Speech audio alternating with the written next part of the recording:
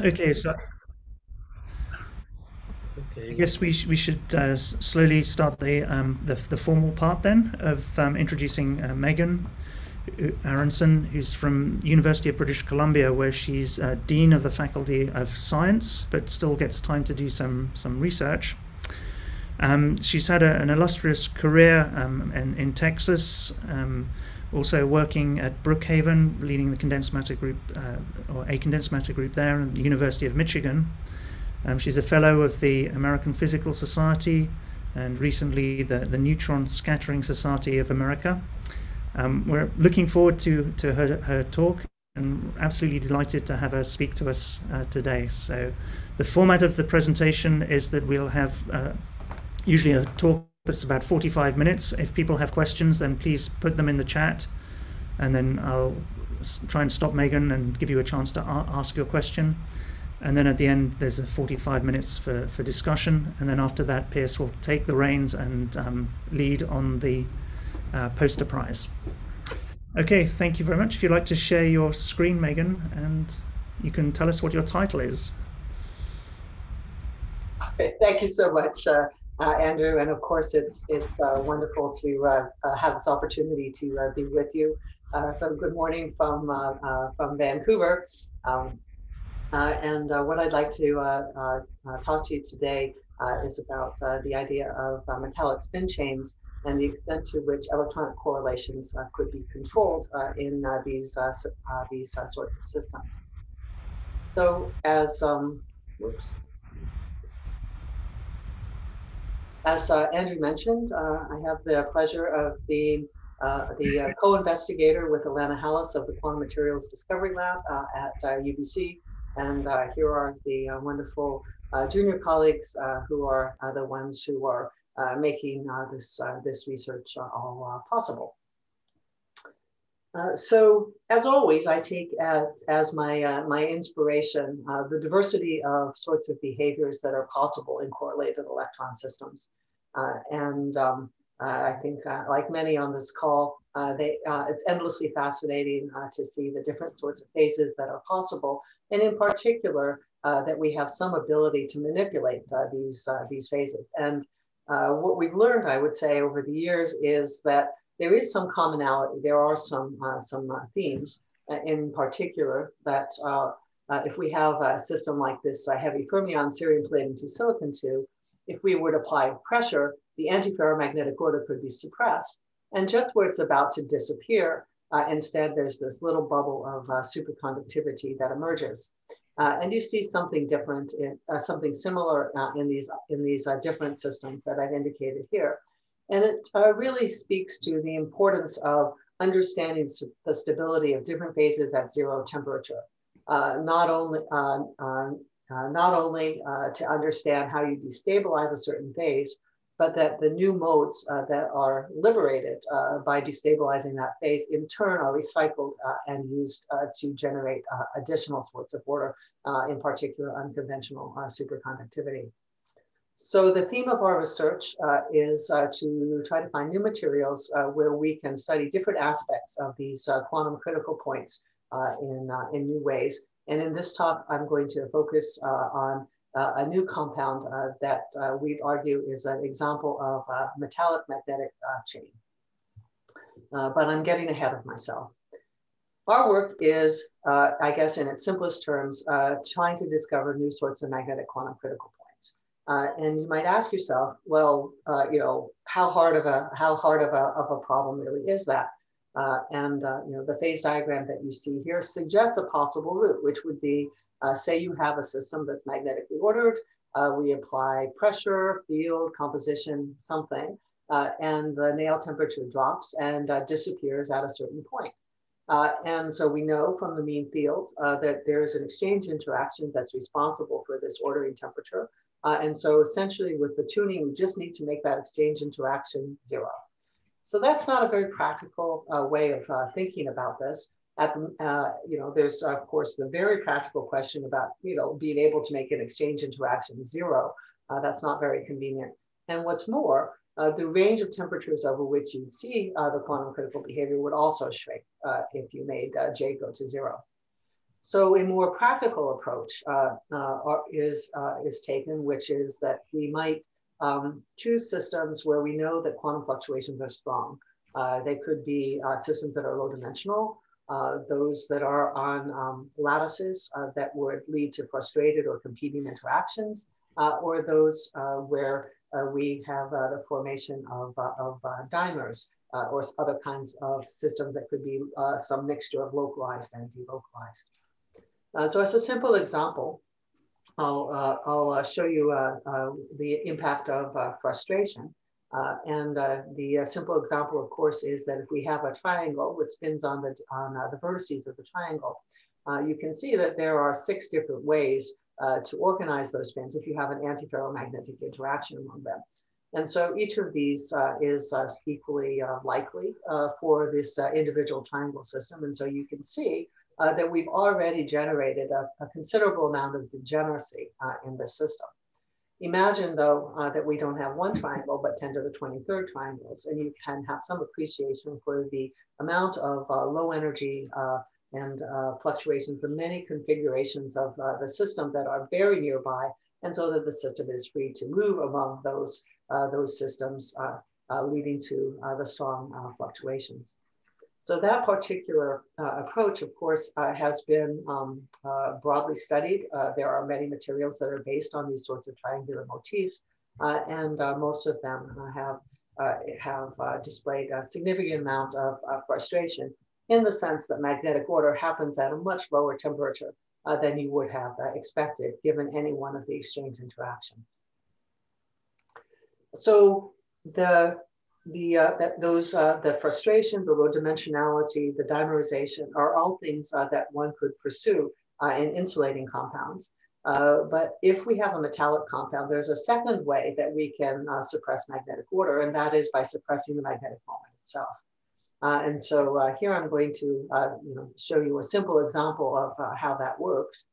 We imagine that we would start at high temperature, and we might have some spatially localized moments that might come from D or F electrons. In addition, we have some conduction electrons in the system, and there's some exchange coupling between the two.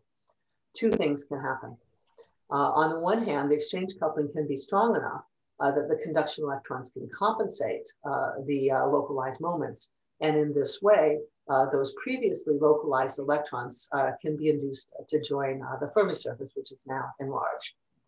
In this case, the delocalization of the electrons suppresses their magnetic character, and what we end up with is a Fermi liquid or a regular metal, where the magnetism that was originally associated with the delocalized electrons, the localized electrons, now just persists as correlations. On the other hand, it could be that the interactions among the local electrons themselves could be sufficiently strong that you drive magnetic order. And in this case, that magnetic order occurs in the presence of the conduction electrons, but there's no strong coupling between the two. So as you go to low temperatures, you have magnetic order, you have robust moments, just as you did at high temperature.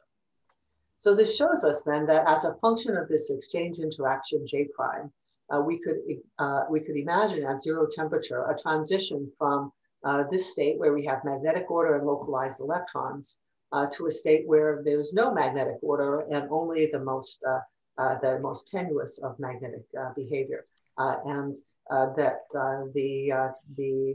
this quantum critical point then should be accompanied by a change in the Fermi surface volume. So this is clearly physics that can only be experienced in metals.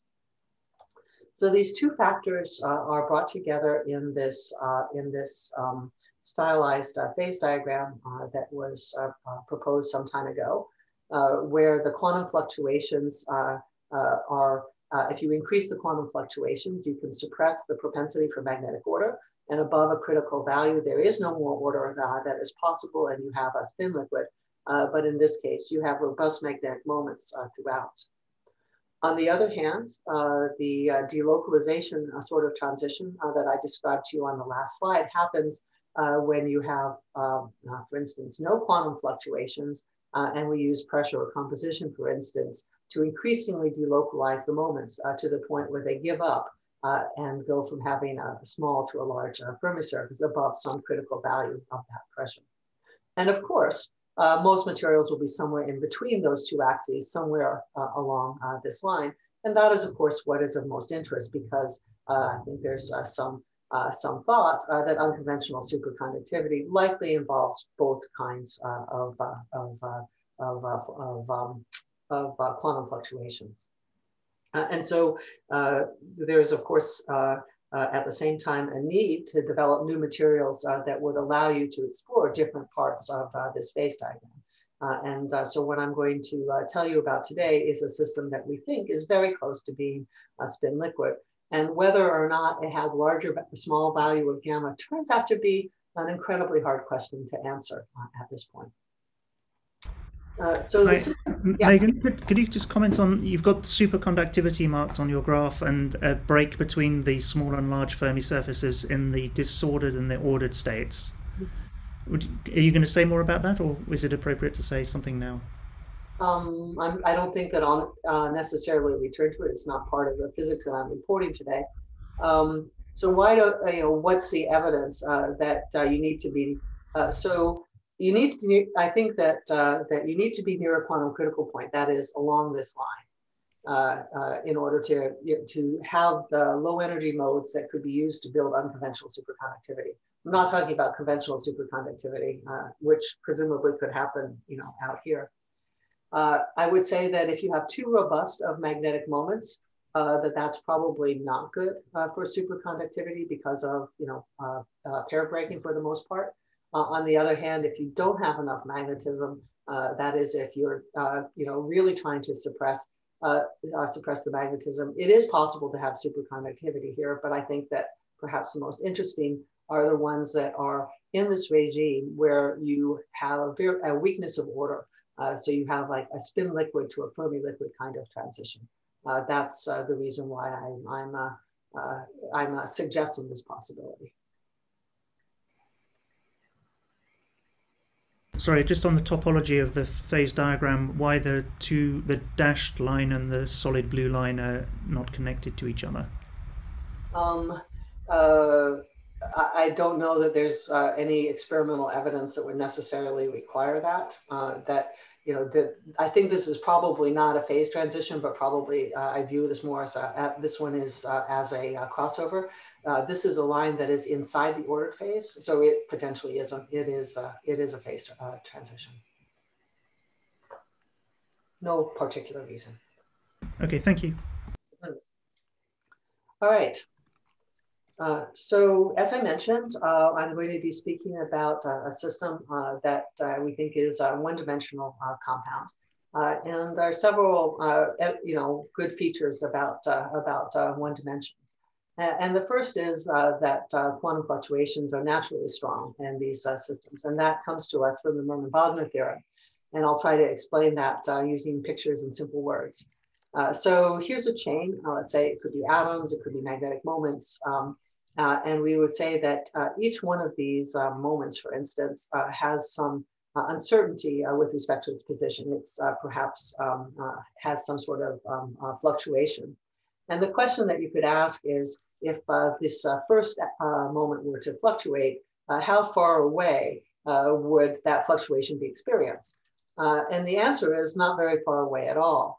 In that in one-dimensional systems, the correlations fall off very quickly as a function of distance. And that means then that the correlations are short-ranged, as in a liquid or a gas, and that you cannot drive a two-phase transition, at least in an isolated chain, because the correlations don't persist over sufficiently long length scales. So that's a very positive aspect of one-dimensional systems. And the second I would say is that when you have a one-dimensional system, there are experimental tests or theoretical tests that will tell you that that's the case.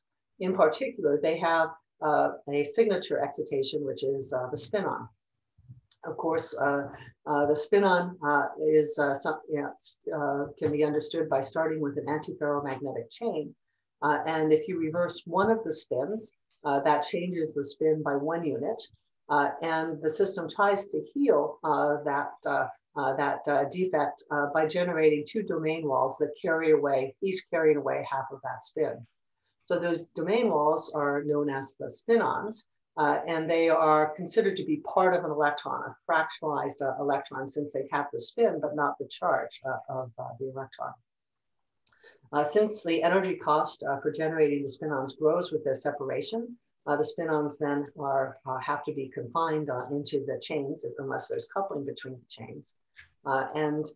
Fortunately, the spinon spectrum can be studied using neutron scattering measurements or angle resolved photoemission measurements. So that's a definite, if you see spinons in a system that you suspect to be one-dimensional, then that is strong evidence that you do have a one-dimensional system. So here's an example of what the spinon spectrum looks like. These are data on copper sulfate. On the left, you see sort of this fan-like kind of spectrum that is determined experimentally. And on the right is a calculation of the spectrum that's based on the parent Hamiltonian, which is the XXC Hamiltonian. And you can see that there's a high degree of correspondence between theory and experiment that's possible. That tells you first, this is a 1D system, and secondly, that it's governed by this Hamiltonian. So Meigan, yes. Meigan, can you remind us why they used deuterium rather than hydrogen here? Yes. So copper sulfate is naturally hydrogenated, I suppose. It absorbs water. So the hydrogen or the protons in the water will dominate the scattering of the neutrons. And so if you put in the deuterium, then the copper spin a half, which is what's behind these excitations, will have a chance. Oh, that's great. Thank you. So copper sulfate is, of course, a very intriguing material, but it's a hard insulator, and that the Coulomb interaction is much stronger than the hybridization. And both of them are much larger than the exchange, of course. So what we'd be looking for is a system that would not be an insulator. So that means that U over W would be smaller. In particular, we would like to find a material where U over W is near the critical value to drive a Mott transition. That is ultimately what our aim is in this work. And the one-dimensionality is important because it will suppress the tendency for the magnetic moments that would be generated by the Mott transition to immediately order. That is the idea. So in fact, our first try at that physics was in this F-electron compound ytterbium-2 platinum-2 lead. And here are the wonderful collaborators that we all work together on this project. And here are some of the papers that came out of this. And we'll just give you a brief sense of that work. Ytterbium-2 platinum-2 lead is really a unique material in the sense of its structure. It is a ladder sort of compound where the unit cell has two ladders that are orthogonal to each other. And so if you look in the plane perpendicular to the ladder axis, you find what's shown here. These are the ladder rungs that you're looking down on. And you can see that each one of them is decorated by ytterbium diamonds. So this is the Shastri suburban lattice. The ytterbium moments here are in a nearly pure state of Jz equals plus or minus 7/2. So it's a pseudo spin a half ground state. And there's very strong Ising anisotropy as a result of the magnitude of Jz. I need to prove to you first that this is a metallic system. And that comes from the resistivity, which is plotted here at the right. It's a good metal. The residual resistivity is quite low. And we know as well that the ytterbium moments are coupled to the conduction electrons because there's this drop in spin disorder scattering at the antiferromagnetic transition, which is about 2 Kelvin. Nonetheless, we think that this is a small Fermi surface compound where the ytterbium moments are weakly coupled to the conduction electrons. There's no evidence, for instance, of a Kondo effect in this system. So like the copper sulfate, in this material, neutron scattering measurements do display this span-like spinon spectrum of the spinons in ytterbium-2 platinum-2 lead. And here is a calculation of the spectrum that comes from the XXC Hamiltonian. So we were very pleased, of course, that this metallic system showed spinons.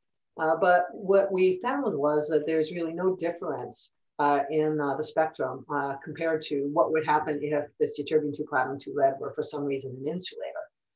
And it's perhaps not too surprising because after all, the spinons are fractionalized excitations. They are purely magnetic.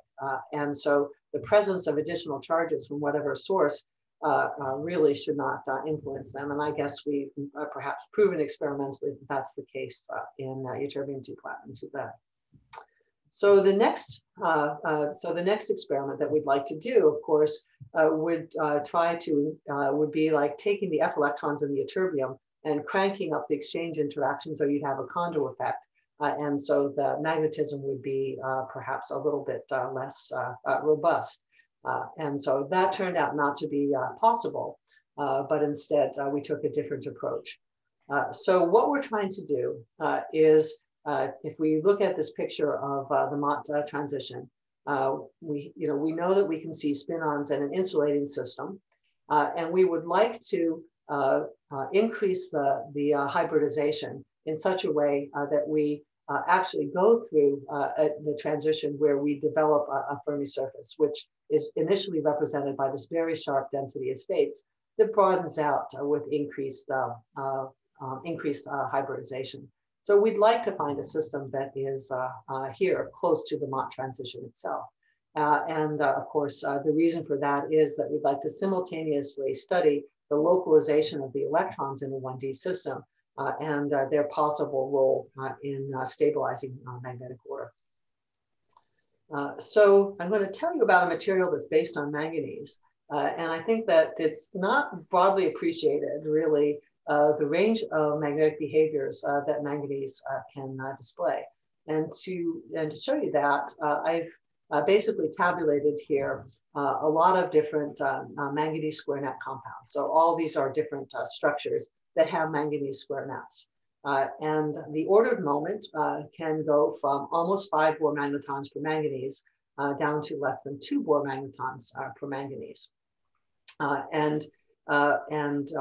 So those two limits are commonly understood as being related to the spin states for divalent manganese. So manganese 2+ has 5d electrons. And so in the presence of an octahedral crystal field, you will split those states into the T2G and EG states.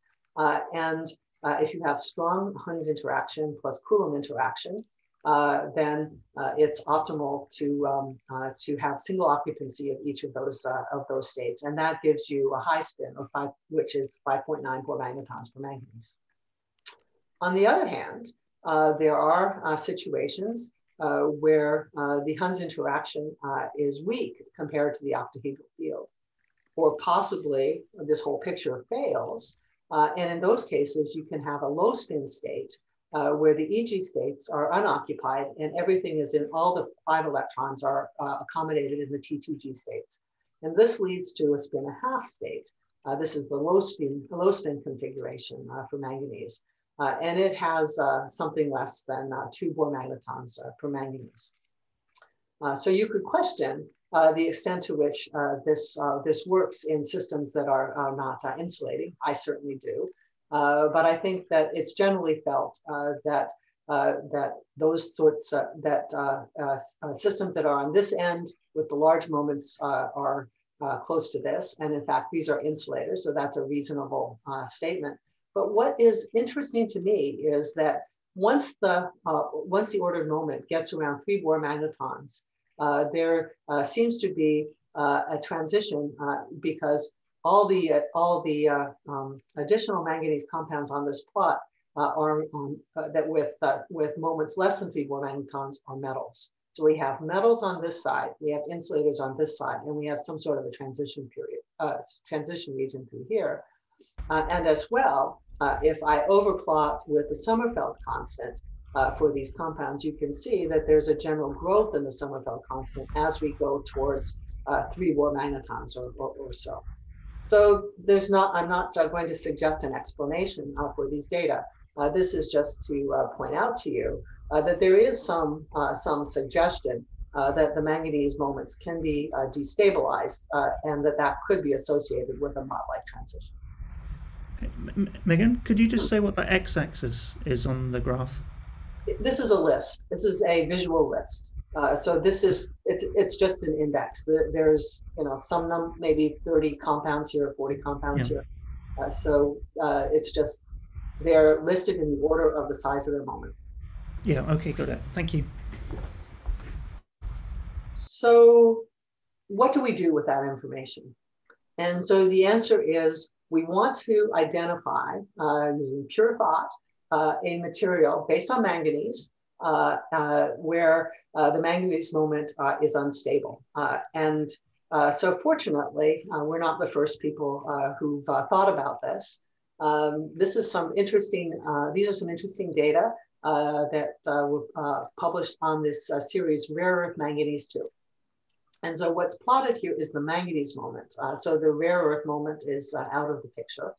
And you can see that as you go from praseodymium to neodymium to terbium to dysprosium, that there's a steady decrease in the manganese moment. Then at dysprosium, there's a sudden drop in the manganese moment. And then for the subsequent rare earths, nothing. There's no manganese moment at all. And so it was recognized by WADA that the control parameter really here is the manganese-manganese spacing. What you find is if the manganese-manganese spacing is large, that you have robust magnetic moments, but if it's less than this critical value, then you have no magnetic moments and you just have weak fluctuating magnetism. More or less you can say that the manganese moment vanishes at a critical manganese-manganese spacing, 2.65 angstroms. So how does this map onto our picture of the Mott transition? Well, the Coulomb interaction and the Hund's interaction do not vary significantly among different manganese compounds. And so the control parameter really must be the exchange. And so 2.65 angstroms then is corresponds to some critical value of that hybridization. So the way it works is this. So if you have a material where the manganese moments are well separated, then the Coulomb interaction is larger than the hybridization, and you'll have strong magnetic moments and localized electrons. You bring them together, the hybridization becomes more important, and this suppresses the magnetic moment, and you have weak fluctuating magnetism as in a metal. And so our goal then is to take this information and we would say, okay, we need to comb through the International Crystal Structure Database, all 400,000 compounds there. And what we're looking for is a material whose only magnetic entity is manganese, that the manganese are arranged in a chain-like sort of morphology, and where the manganese-manganese spacing along the chain is in the neighborhood of 2.6 to 2.7 angstroms. That's what we're looking for. So that material actually, I guess, does exist. It's, I think, through the brilliance of my colleagues who are represented here that we were able both to find it. I think Hua is the one who initially suggested this material, but Abhishek Pandey, who's now in South Africa, is the mastermind of the experiments that I'm going to tell you about. And these initial results were reported last year. So the compound is, of course, titanium 4 manganese bismuth 2. It has a truly remarkable structure. So as advertised, the fundamental element of the structure are these chains of manganese, where the manganese are separated by about 2.4 angstroms. So if you look down on these chains, that's this view here, you see that the chains, the red chains or the manganese chains, are pretty far apart, 7.5 angstroms. Interestingly, each one of those chains is surrounded by a concentric tube, initially of bismuth, and then a larger concentric tube of titanium. So this is like a cage compound in that respect. It's like a capsule, as is indicated over here.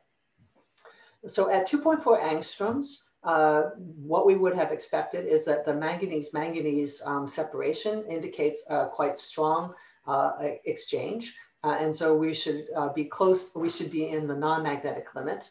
So we would expect to see a metal with correlations. but we're not so far away from a critical value where one would see an emerging magnetic moment and the possibility of magnetic order.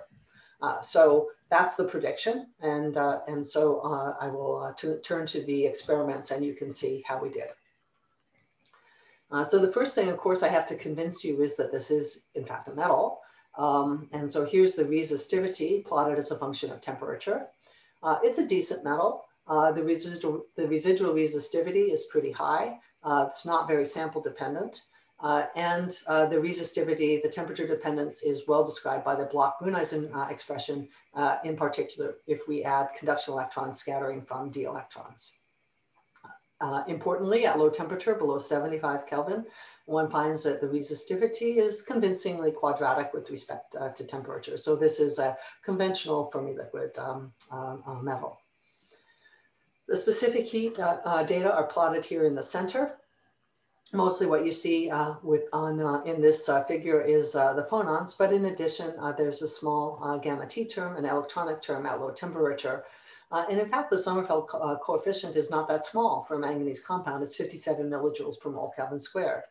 And so we can compare the magnitude of the T squared coefficient and the Sommerfeld constant through the Katawaki-Woods ratio. That's shown here in the graph at the right. And titanium 4 manganese bismuth 2 is located here on the d electron line, which places it in the moderate to strong electronic correlation regime, perhaps similar to the strontium rutheniates, something like that. So we find that this is a reasonably correlated metal, which could be what we might have predicted. This is the inverse of the magnetic susceptibility plotted as a function of temperature. The black line is the Curie-Weiss fit that includes a constant susceptibility. And you can see that down to 50 Kelvin or so, that you do see a Curie-Weiss susceptibility. And remarkably, the effective moment is 1.79 Bohr magnetons per manganese, which is extremely close to what we would expect for the spin-a-half state for manganese 2+. This is pretty rare. Megan? Yes. Chi-inverse doesn't seem to be a very clean, straight line. It's more like a power law. Any comment on that? Yeah. There's a relatively large temperature independent susceptibility that hasn't been subtracted. This is the measured inverse susceptibility. I see. And yeah, that's why it doesn't. So if you subtract that, you get a straighter line. That would have been my preference on how to present these data. Correct. Okay. All right. So in any case, it's exciting and odd that for manganese 2+, we actually do see the low spin configuration. That's not very usual at all. It could be that for some reason in the structure, we have a particularly strong octahedral field. That's unknown. But another factor, which I think is perhaps more important, is we should ask whether we have a rigorous manganese 2+, and this is a metal, so we should expect significant valence fluctuations. And so perhaps, well, there's no need to speculate as to why this happened, other than it did. From the Weiss temperature, which is minus 9.3 Kelvin, we see that the overall exchange interactions should be antiferromagnetic, and using the mean field expression, and assuming that the dominant exchange interaction is along the chain, we would estimate that interaction at being 18 Kelvin, so about 1.3 millivolts. And here's Pierce's point, which is there's a relatively strong susceptibility, temperature independent susceptibility that's detected here, and I'll show you in a minute. That it is more or less explained by the density of states from the DFT calculations. So it's a polysusceptibility. So here are those DFT calculations. So this on the left is the density of states broken out by the different atom types. You can see that the states at the Fermi level are dominated by titanium. And that the manganese states are a broad peak that is located away from the Fermi level. And the that energy and the bandwidth would place this compound, if it was just up to the manganese, at a Mott transition. Given that thought, spin polarized calculations were also carried out, and those results are shown on the left. These are purely manganese states, and it was found that only the blue dx squared minus y squared and the red dxy orbitals have a propensity to bear a small magnetic moment. So the prediction then would be that this material should be antiferromagnetically ordered, but that the magnetic moment is limited just to these two orbitals, with the remaining orbitals remaining delocalized and presumably not magnetic. So here then is a picture of the susceptibility as a function of temperature. We saw the higher temperature data here, which followed a Curie-Weiss behavior. But below 15 Kelvin or so, you can see that we developed some anisotropy in that the data that were obtained with the field perpendicular to the c-axis provides a larger susceptibility than if the field is along the c-axis. And you see that there's this broad peak that happens with a maximum around 2 Kelvin that suggests that there's antiferromagnetic order that's present, but relatively short range. Further evidence for that magnetic order is found in the specific heat. This is a plot of C over T versus T, and you can see that there's this broad peak near 1.9 Kelvin. And if we subtract out the phonons, we can actually see the ordering peak itself. Again, very broad. And so the magnetic order then is presumably short-lived or short-range or both. So weird, somebody is drawing on my screen. Thank you. At the same time, well, we can integrate under this peak to get some idea of the entropy associated with that order, and that's shown here at the right. The entropy develops very slowly, consistent with short-range order, and in addition, it never gets higher than about 9% of R log 2. So that tells us that broadly speaking, about 91% of the manganese moments are not ordered, let's say, at any instant in time. So this is a scenario of weak magnetic order. So how do we think about that? Well, again, we have kind of two options that we go to. And the first is maybe this is a scenario that's associated with itinerant manganese magnetism. Maybe the manganese moments are in fact extremely itinerant, and we have something like a spin density wave, a kind of transition that would happen here. This is not necessarily ruled out by the robustness of the Curie-Weiss moment. On the other hand, we could turn to the morphology, what the crystal structure tells us, and say, well, it could be that it's a one-dimensional system as well, and it's the strength of the 1D fluctuations that almost suppress the magnetic order, leaving only this tiny shred behind. And so I'll revisit these speculations in subsequent slides. We have, in fact, carried out neutron diffraction experiments on single crystals of titanium 4 manganese bismuth 2.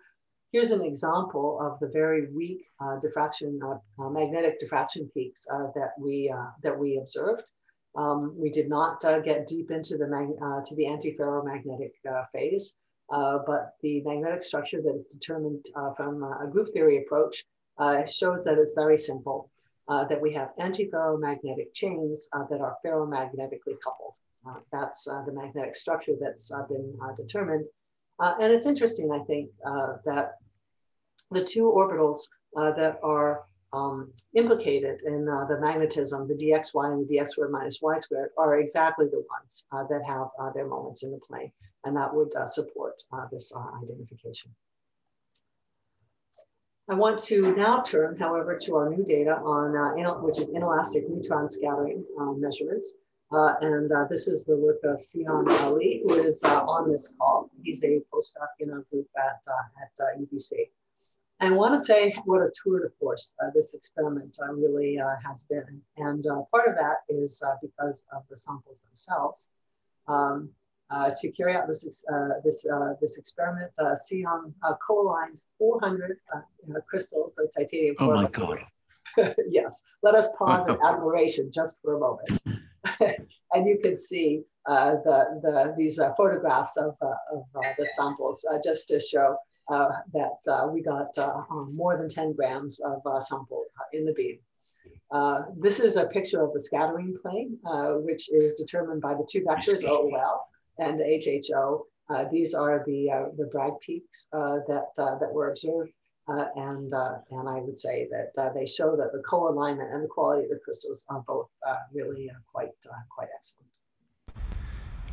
What are the weaker peaks that you see on that the light blue peaks that are sort of these ones? Those are probably aluminum, or those are probably not associated with the sample because they don't index to integers, and they clearly have some powder broadening.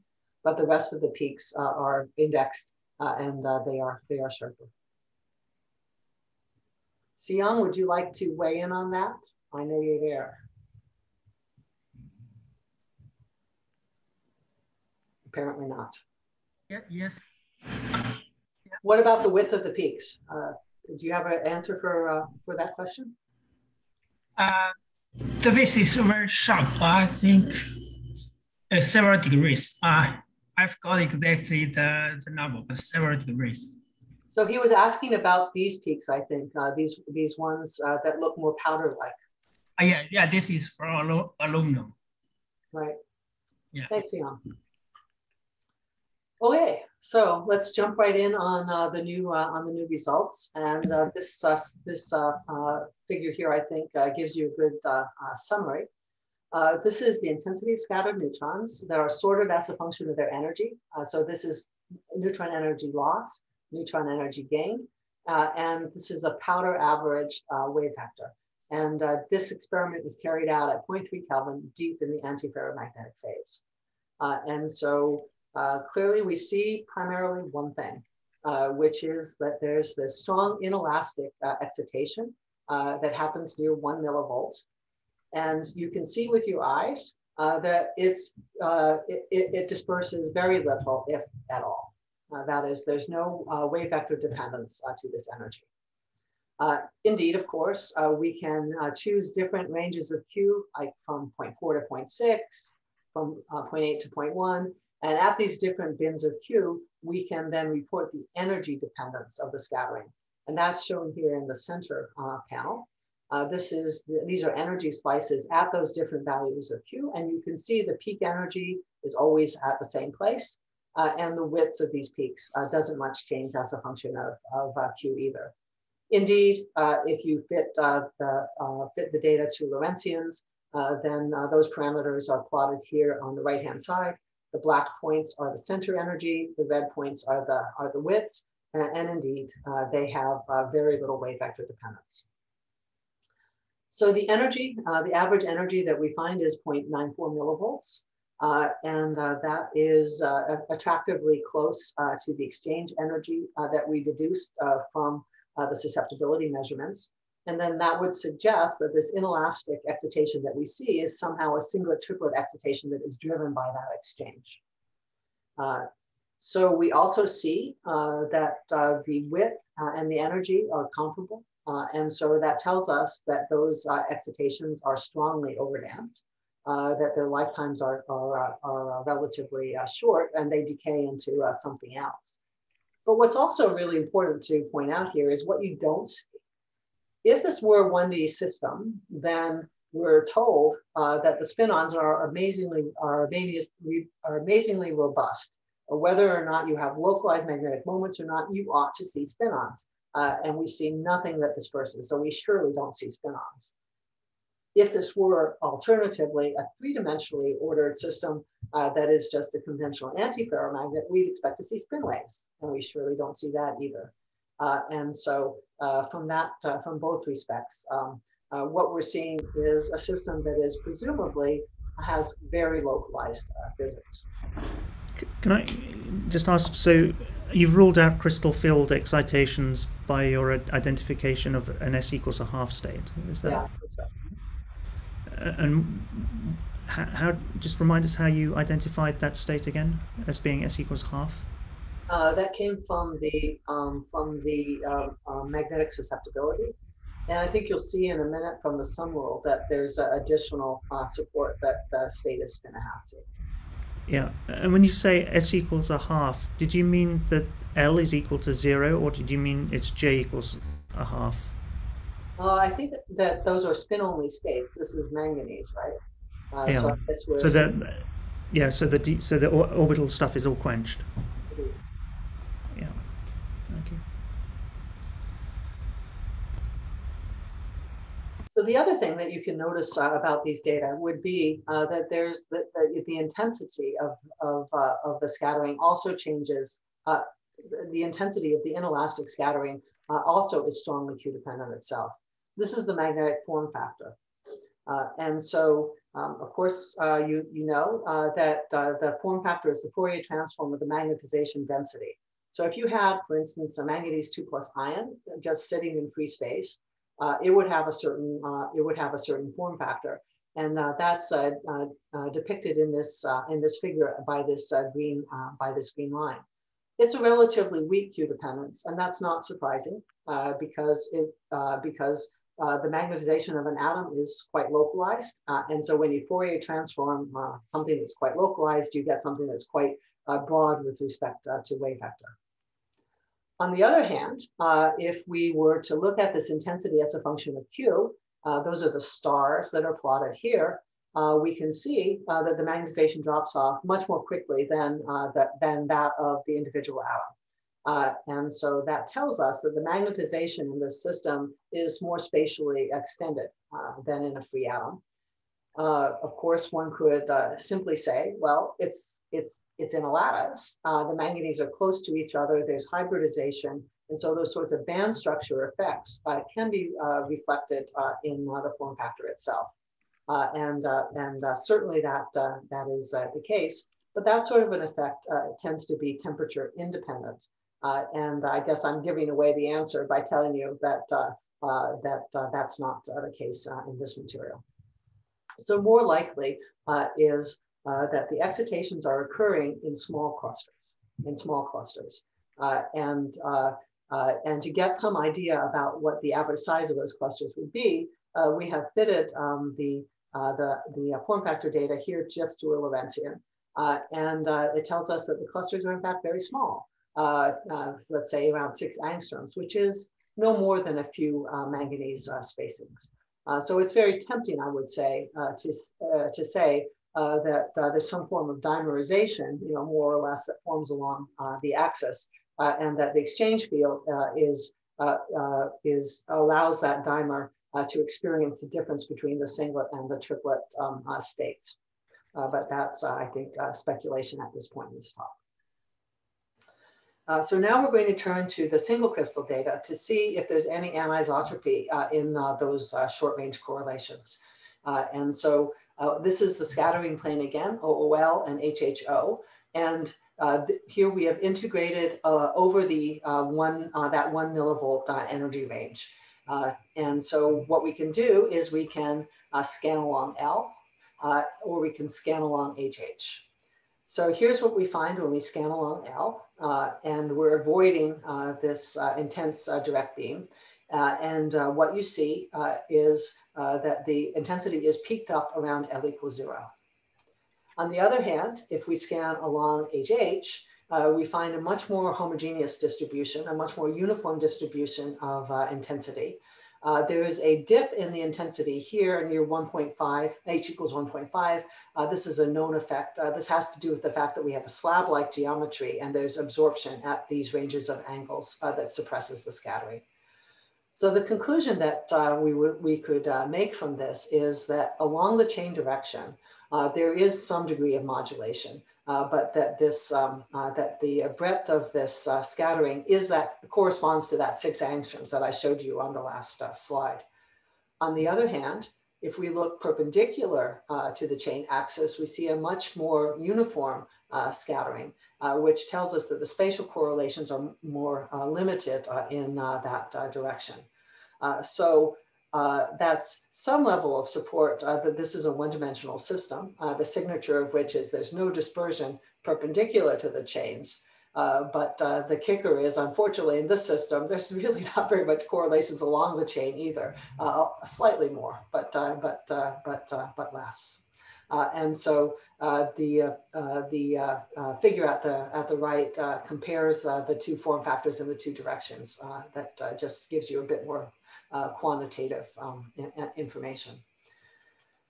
So that's an interesting state of affairs. And so next, what we'll do is we'll turn to the temperature dependence, which is outlined here.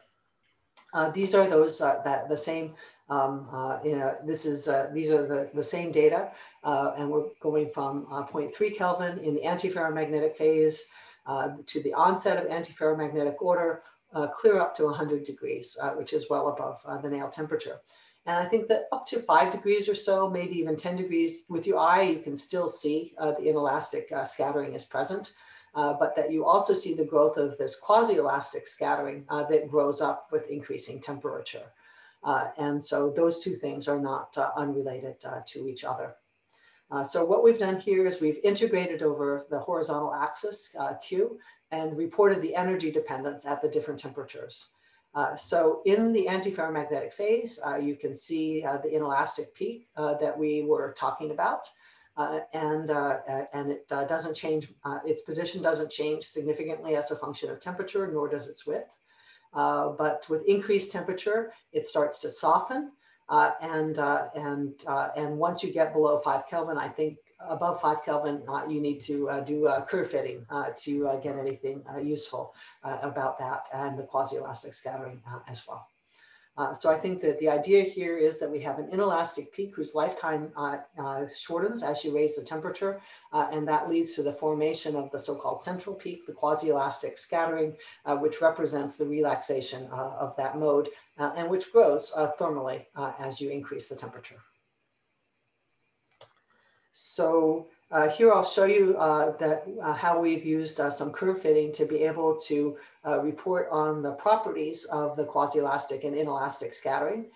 Here are the data at 5 Kelvin, and you can see the green is a fit to the inelastic peak, while the pink is the quasi-elastic peak. And so what I've reported, so we've repeated this process. Here are the data at 10 Kelvin that show you that you still see this inelastic peak. And so what we've reported here is the energy for the inelastic peak, which is more or less constant inside the antiferromagnetic phase, but it drops off considerably as you raise the temperature. I think that we don't really necessarily want to go to the mat for whether whether the inelastic energy is 0 or non-zero at 25 Kelvin. I'll just show you the data, and you can determine for yourself whether it's actually required that we need another inelastic peak to fit the data. But if so, at 25 Kelvin, if there is an inelastic excitation, the energy is very low. So it was a little bit of a surprise to us that the exchange was temperature dependent, and it suggests that there must be some sort of a phase transition that happens, let's say, near 25 Kelvin or possibly between 10 and 25 Kelvin, that exchange field that provides that exchange field. Here's the full width half maximum for the inelastic feature, and as well for the quasi-elastic scattering. The quasi-elastic scattering really turns on as you increase the temperature, but the temperature dependence of the inelastic width is actually quite gentle. And what's really important to notice is that its lifetime is actually pretty short, even once you get inside the antiferromagnetic phase. And that was, I would say, somewhat unexpected.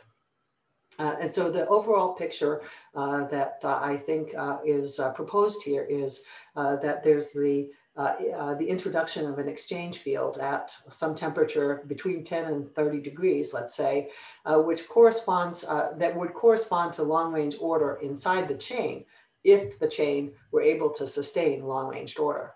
But nonetheless,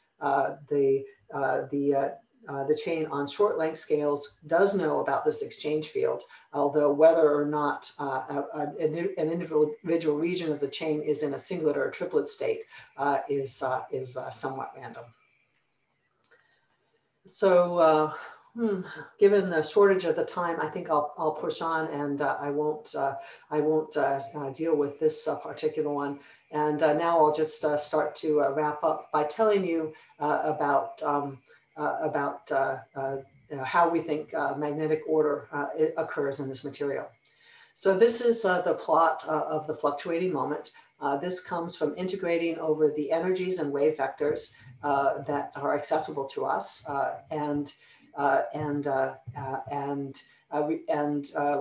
we've normalized these data in absolute units, so that you can see that in this range of temperatures that we have a fair part, so that would be 1.3 out of 1.8. That is 2/3 of the Curie-Weiss moment is represented in this fluctuating moment. So I would say the sum rule is nearly satisfied. That most of the manganese scattering occurs in the window that I showed you. And in particular, we have looked at higher energy transfers. We see no magnetic excitations, although we see lots of phonons. So the other thing that you can see is that as you lower the temperature, there's a drop of about 0.2 Bohr magnetons in the fluctuating moment as you enter into the antiferromagnetic state. And that's very similar to the size of the magnetic moment that we would have deduced, the antiferromagnetic moment that we would have deduced from entropy. And so this is explained then by the formation of antiferromagnetic Bragg peaks. And of course, importantly, we have a very robust fluctuating moment that is still present within the antiferromagnetic state. So that's so I thought that it would be useful to try to show you this, in some sort of illustration. And so here goes. This is an individual chain, and we're below, we're in this range. There's no antiferromagnetic order yet. And the chain breaks up into regions where you have either a singlet state or a triplet state. This is just a snapshot at a particular instant in time. If I look at a later time, things will have changed. They change again. These are at subsequent times. And if we look at enough times, you can see that the chain is cycling among its different configurations. And the overall system is doing that on a macro level as well. And so this is above the nail temperature, and we can see this is what the nature of the strong fluctuations are in the system. If we imagine building on top of that the antiferromagnetic order, this is now a picture of the sample at a particular instant in time. You could imagine that in the antiferromagnetic state, at least for a moment in time and for a certain finite range of distances, that you could have bona fide antiferromagnetic order. And that statistically speaking, at every instant in time, there's some fraction of the sample which is ordered by some standard like this. And so that's this antiferromagnetic order is driven, of course, by the weak interchain coupling that drives the transition to order at the lowest temperatures. So the sequence of events would be that above 50 Kelvin, we have a Curie-Weiss susceptibility. However, the neutron scattering tells us that there are small isotropic clusters that are present, that are presumably parts of the ordered state that are present in a metastable sense above the ordering temperature. Once we are below 30 Kelvin, we start to see the chains that have individual fluctuations among which parts of them are singlets and triplets. And finally, we get some quasi-static order that happens below 2 Kelvin. But I think sorry, very short question, Meigan. When you're speaking about singlet and triplet, is it singlet and triplet of single manganese ions, or it's, for example, dimers, which may be two neighboring manganese, which may be in singlet and triplet state? What do you have in mind? What do you call singlet and triplet? Otherwise, it's a kind of very difficult to understand what you have in mind. Yeah, excellent question, one that I've thought about many times. And so if the manganese moments are in fact completely localized, then the neutron scattering tells us that the length scale is something like a dimer.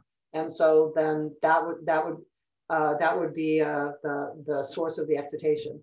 Alternatively, if the manganese moments are somewhat more diffuse, then the nature of the singlet and the triplet is more complex. Once again, single site or two site singlet triplet. What do you have in mind, really? Single site or two sites? I'm sorry, I didn't understand which site or which site. Manganese. Single manganese may be singlet triplet state in principle, or two neighboring manganese may form, well, not real dimer, but some correlated state, which may be correlated singlet way or triplet way. So what do you have in mind? What do you call singlet triplet? I think those are the single side triplet in that, or double side triplet in them. Right. So I lean towards the double site because I think that the manganese moments are relatively localized. So you have in mind correlations between neighboring sites, two neighboring sites. So what you call different colors, your blocks of different colors, that's actually blocks containing, each of them containing two neighboring manganese ions, either in singlet state or in triplet state. That's what you have in mind.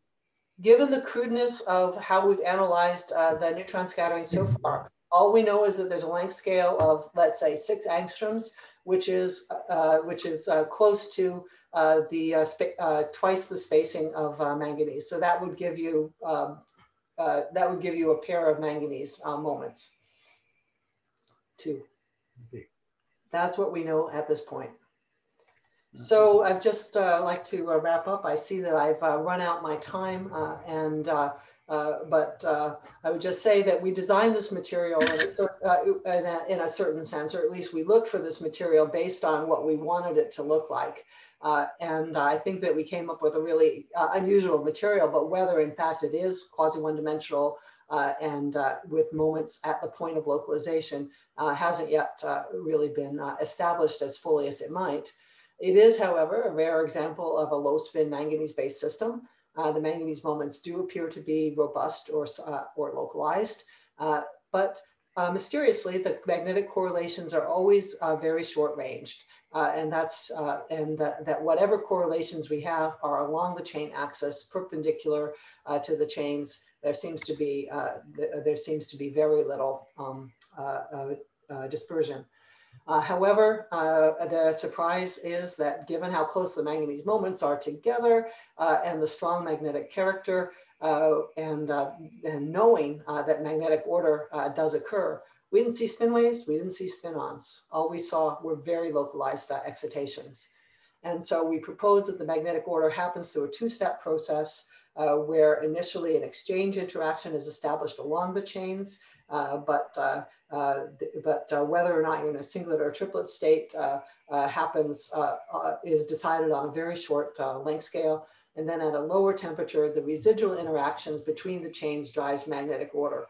But this is about as weak of magnetic order as you could possibly think of, that it's barely holding together. And what's really important here are the fluctuations. And that's true both in the ordered state and in the disordered state, almost the same. So that is clearly leading to a strong frustration of the magnetic order. So we still have a lot of hope for this material as possibly being something like a spin chain, spin liquid. The question I think that we need to work on going forward is the criticality of the moments and where they lie in terms of being localized or not. And so we, if they can be separated from the conduction electron C, they're embedded in that conduction electron C. What are the properties of that C? Are they one-dimensional? Are they three-dimensional? And so there are important questions that are underway. So thank you very much.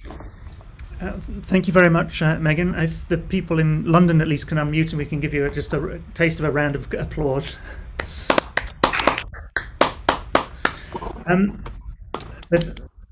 Thank you very much for that very nice talk, going from materials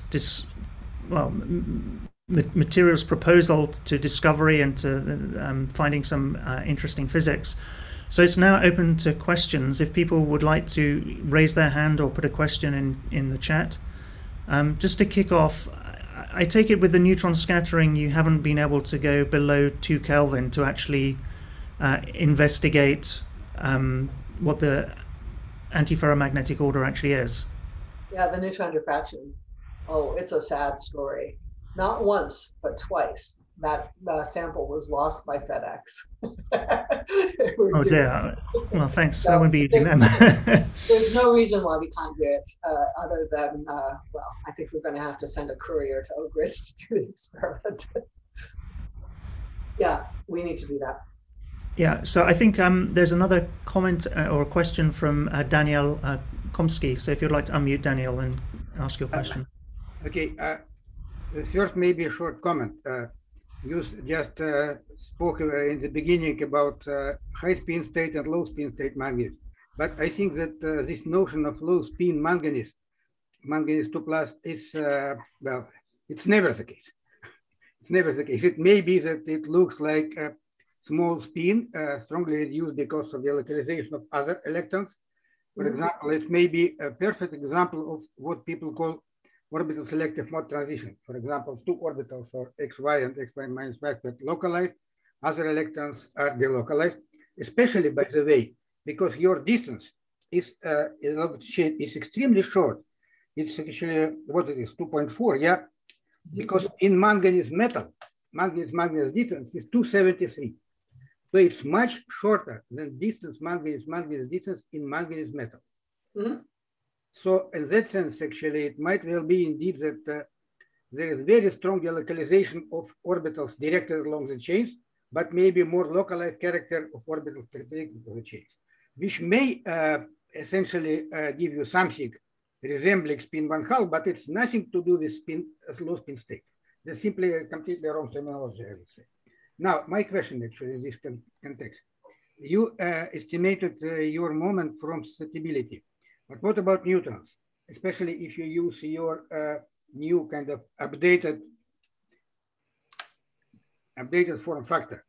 What would be the moment which you obtained from neutrons? So the moment that we obtain from neutrons is shown here. This is the fluctuating moment that you get by integrating over the energies and wave vectors and averaging over wave vectors that's associated with the millivolt peak.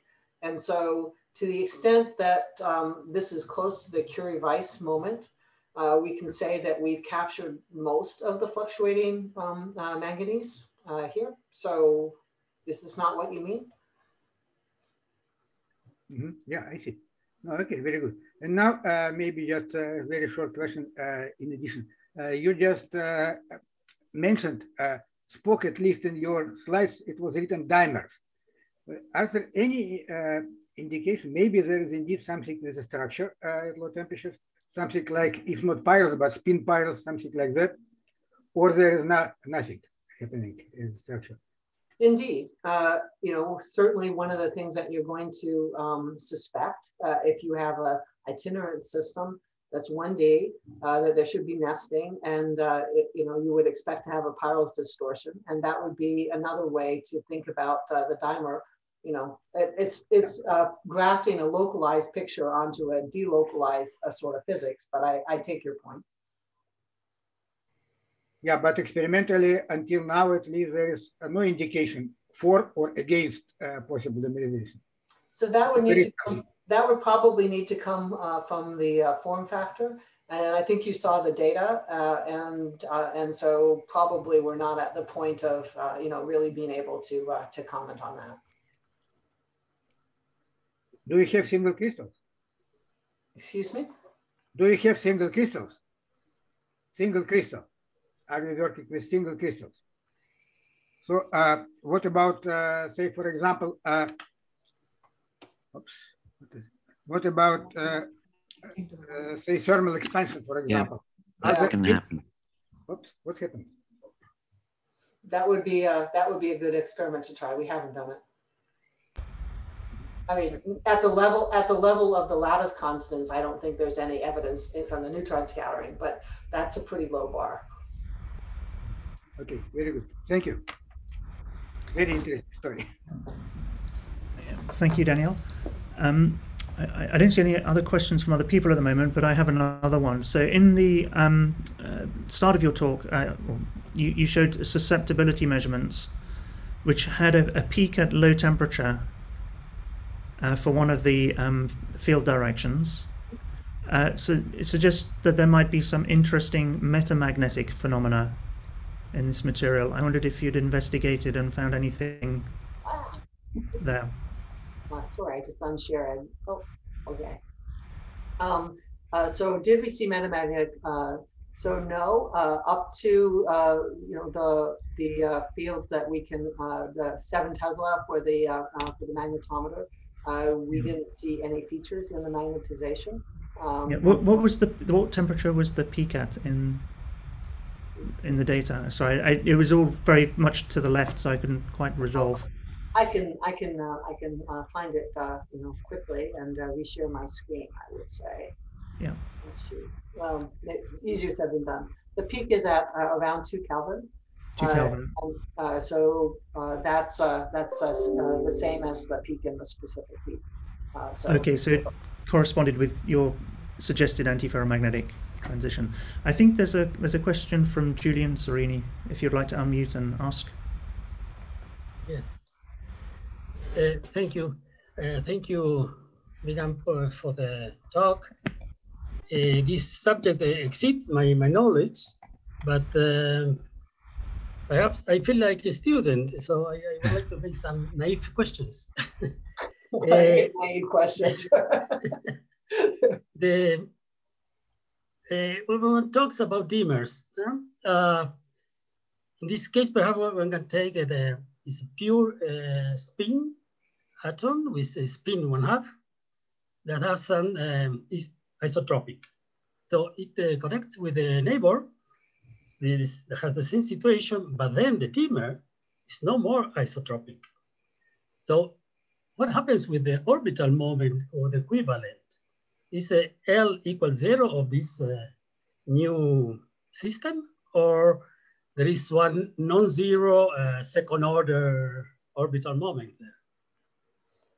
So I think that manganese being a 3D, probably that the angular momentum is quenched, and so I'm only considering this to be spin. And I guess that that's a little bit inconsistent with the idea of an orbitally selective transition of some sort. So in any case, I don't really have a strong answer other than sort of the obvious one, which is it's a transition metal. And so we would probably think of it as a spin-only state. Yeah, but anyway, in the dimer, we have lost the isotropy. Yeah, because they're connected. And this makes some difficulties to I think it could be related to the point that Daniel is making as well, which is that, if we insist on thinking about it as an insulator, then we can lead ourselves into, some inconsistencies, let's say. So, perhaps it is, as he says, that it is isotropic, in the sense that you have a Paros kind of distortion. And may I just pose a more dynamic question?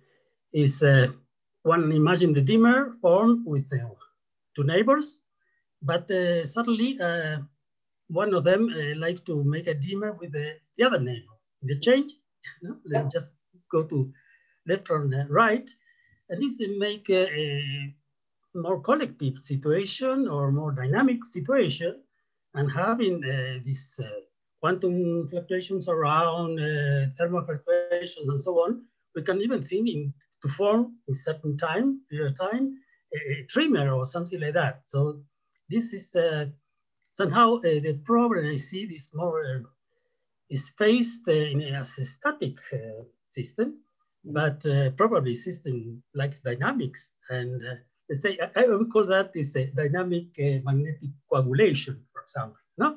With frequency component or spatial component and so on. What do you think about this view? I think it's a very attractive, it's a really attractive view. And, I was trying to represent something like that, I think, in my illustrations, but, yeah, they were a little too crude, I think, to get that. So I think that, the fact that the correlations remain so short range really does lead you to think about having, something that is not only short range, but as a consequence, it's also dynamical, because the energy barrier, for changing, the state is so much lower. And so I think it's just barely trying to hold together, magnetically, let's say. Okay. So I agree completely with you. I agree completely. Thank you. Do you have any further questions? Could I ask a question, please? Yeah, go ahead, Perce. Meigan, you mentioned in your work on the one-dimensional ytterbium systems that you were unsuccessful in trying to find a system in which the Kondo effect actually takes over. Could you tell us a little bit about what the difficulties were and whether you think they might be surmounted in future experiments? Yeah. So, having done the ytterbium-2 platinum-2 lead experiment, it seemed like the obvious next step would be to try to, sort of change the composition in some way where you would have, in that case, the equivalent of chemical pressure, because that would enhance the Kondo effect in the ytterbium. And so, as Julian will be able to tell you, because he is, of course, the master of the 2,2,1 compounds, you can absolutely go, pretty far down that road towards mixed valent.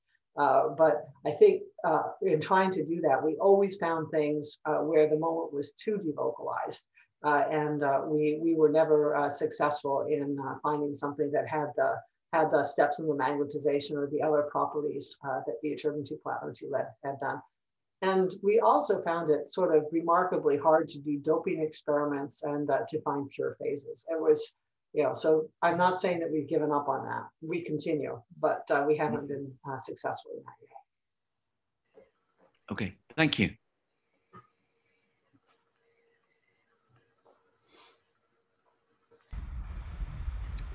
Okay. I don't see any further questions in the chat or any hands raised. I take it Julian's hand is still up from the previous question. Okay, so I think if there are no more questions, then we're almost up to time anyway. So I guess I should probably thank Meigan again on behalf of us all for a very interesting talk. So thank you again, Meigan, and I will hand back to Pierce, who I guess we'll take a 10-minute break. Is that right? So over to you. Yes, first applause. Thank you very much, Meigan. Thank you for getting up so early in the morning. Well, it would be early for me anyway. And